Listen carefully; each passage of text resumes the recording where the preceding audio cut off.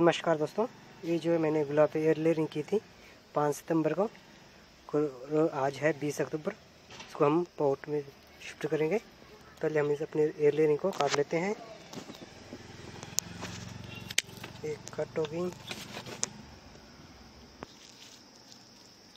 मैंने इसे काट लिया है। अब हम इसे पॉट में लगाएंगे।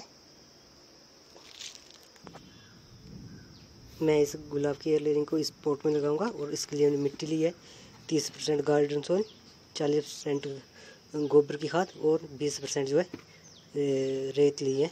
अब हम इसमें शिफ्ट करेंगे। इसके लिए पहले मैंने इसमें लगाऊंगा। इसके लिए मैं सबसे नीचे जो है ये चिपड़ी डाल दूँगा कुछ गमले की, और अब इसके ऊपर मैं डालूँगा कोयला। कोयला डाल दिया। अब हम इसमें डालेंगे मिट्टी जो अपनी तैयार की है सॉइल। अब हम इसे आधा भर लेंगे।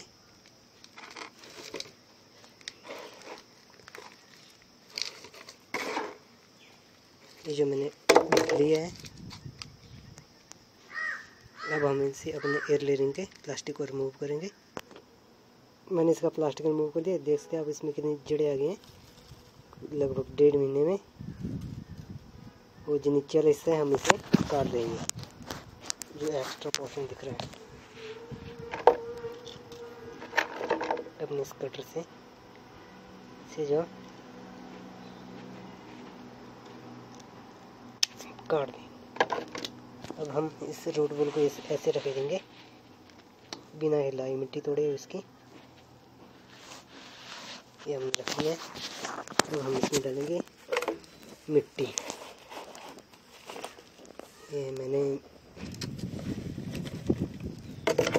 इसमें एंटी फंगल के लिए मैंने नीम के पत्ते यूज किए हैं।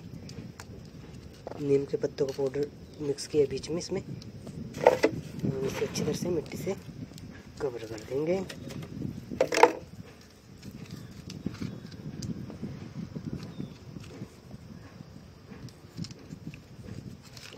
दबा देंगे मिट्टी साइड से।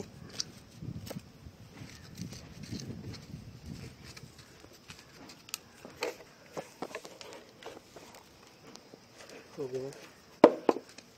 अब हम इसमें एक बार में पहली बार जो अच्छा पानी डाल देंगे।